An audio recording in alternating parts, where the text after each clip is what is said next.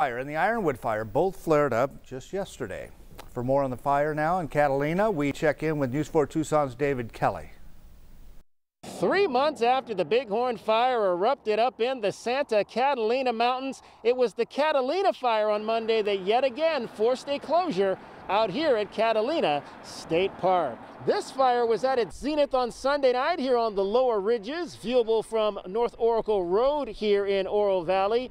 The Coronado National Forest tells News 4 Tucson that fire crews have beaten this blaze back down into the CDO wash.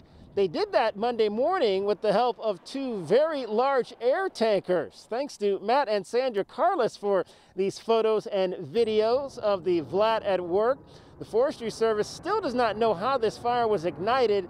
It's currently 60% contained, having burned 47 acres. Now, as I mentioned, Catalina State Park is currently closed, but one point of clarification.